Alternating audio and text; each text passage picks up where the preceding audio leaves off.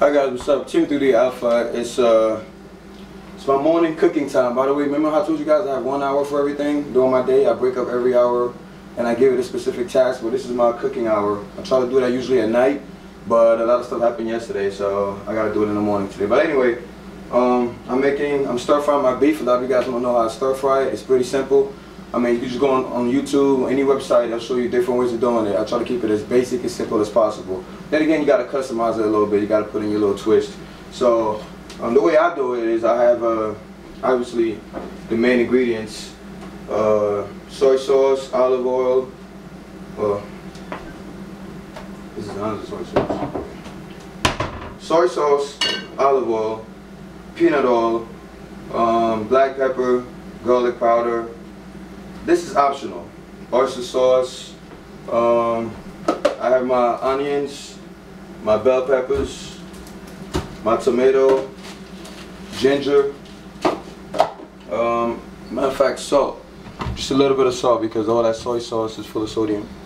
And it's gonna be high in sodium, obviously, but I don't care. Like I said, it's not a big deal. I drink a lot of water, and you only live once, guys. Fuck it. Just be careful. Drink a lot of water, and unless you're preparing for a show, don't really worry about sodium. We live in America. It's sodium in everything, man, especially if you're bulking. And as far as tools, you need this for the ginger. You'll need a cutting board. It's just $1. I got it at the dollar store. Knives, obviously. A bowl. A scale. That's really that's optional. I mean, that's if you're cutting or whatever. But I like chopping up my beef in 4-ounce portions. That's why I need a scale. You need a drainer. And I don't know, I'm not a fucking chef, so if I make a mistake, I'll just comment it on the video later on. But anyway, that's the way I do it. In the meantime, I have my wok on the stove. You gotta heat it up really hot. So anyway, what I like to do is I like to cook a lot and then either freeze it or store it in the fridge. Usually freeze it. I know it's gonna lose a lot of flavor, but I don't really care. I mean, so you want to rinse this out. That's what I do. I rinse it out and then I drain it. By the way, every time I cook, I have my headphones on. I gotta listen to some hot music, some good shit. I'm always listening to music. You guys know this. If you're an old subscriber, you know this. I'm always listening to music. It helps keep you in in a positive mood. It makes you think. It makes you relax. So it's great. All right, once you drain the beef, grab your salt and your pepper. Well, actually, skip something. You want to chop it up in small portions. Because when you stir fry, you want it to be on the wok for about 90 seconds max. The smaller it is, the quicker it's gonna cook. Alright guys, next up you want to chop up your tomatoes and your onions and your bell peppers and put them in a separate bowl. Oh, shit.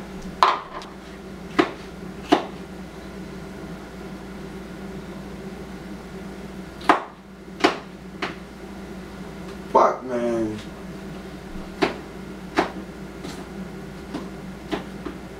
Yo, you got glasses? Sunglasses. Fuck. Okay, chill. Alright guys, once you chopped up your peppers and tomatoes and all that cute shit, you grab your beef and throw it back in here.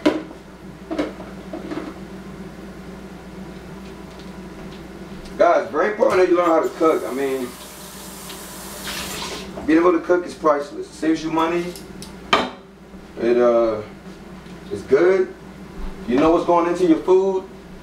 You don't have to worry about eating rats and shit at a restaurant. And I think any man, a lot of people say, well, let your girl cook for you. I think that's nah.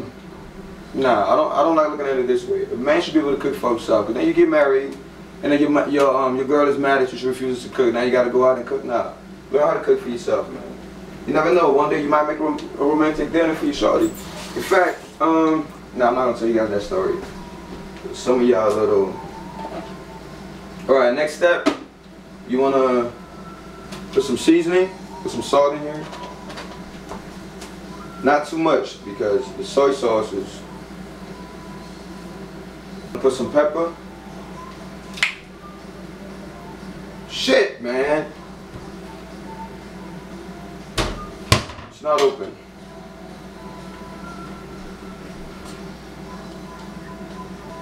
Yo, Hus, can you help me out? My hand is wet.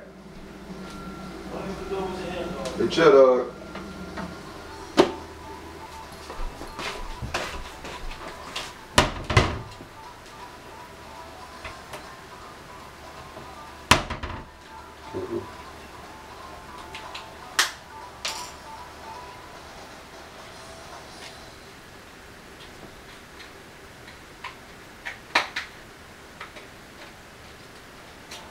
Good.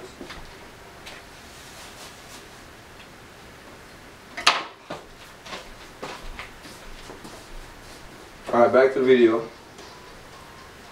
Let's thank Hansa for the help. Next you want to add your soy sauce. 1 tablespoon of olive oil. Alright, next step is the garlic. And if you don't mind crushing garlics, go right ahead. It's actually better to use crushed garlic. But I'm just not in the mood for that today. I'm just going to use garlic powder. Next step is your ginger. And my uncle actually showed me this trick. We actually freeze our ginger so it's easier to scrape. Use this, and just grate.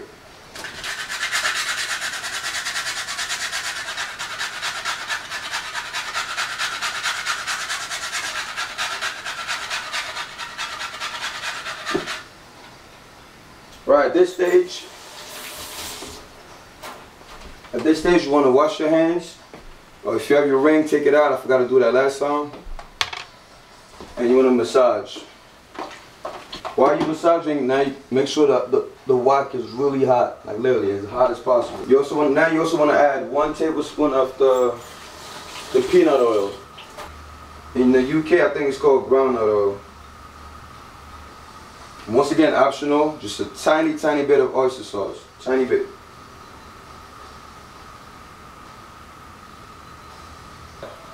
If you're leaning out and you counting your calories, or you really worried about portion sizes, or just like me, you just like to keep the discipline going, even when I'm bulking, I grab a bowl and I use my scale. I always keep my scale in the drawer, so I just gotta, all I gotta do is just open it up and put a plate on it. So you grab them at Walmart for like $20, real cheap. I want to measure 4-ounce portions because what I'm gonna do is I'm gonna cook it and put it in Ziploc bags. So that's 0. That's 3.7, 4.1. We'll say 4 ounces because you guys can't see it. 4 ounces. And at this point, your wok should be really hot. So you want to put the peanut oil. Just a tiny bit. Oh fuck, my hands are dirty.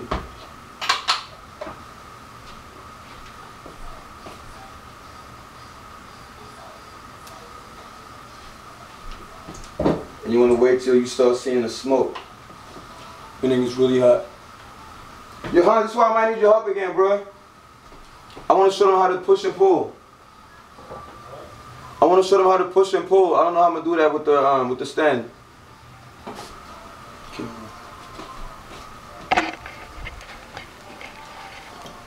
Just playing? Alright guys, I had to borrow Hans' help real quick. I want to show you guys how to push and pull. So you have your 4-ounce portion.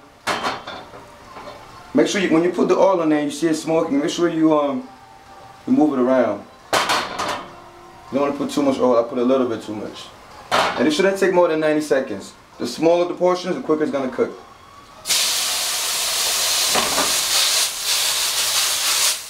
That's the idea. You want to push forward and then flip back, just like that. It's gonna cook within seconds.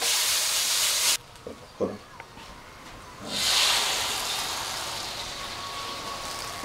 Just keep repeating the process. You don't want to cook all of it, just little by little. See, so I go back here. Turn the scale on. It says hello, hello to you too. Team 3D is gonna borrow you. Set it to 0. And I have fun with this. I try to make it 4 ounces all at once, and I always miss, but cooking is fun, guys. 4.0. Look at that. I'm fucking original. Put it on there. Wash your hand a bit. And repeat.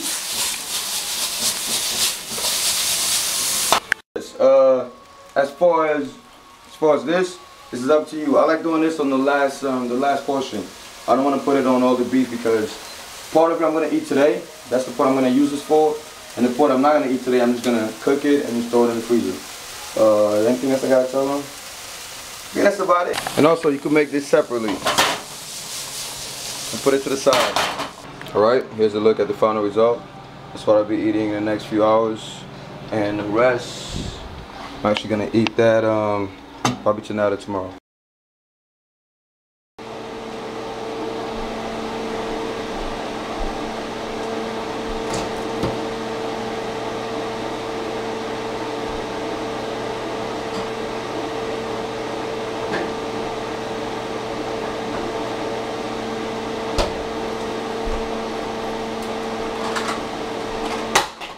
Fuck!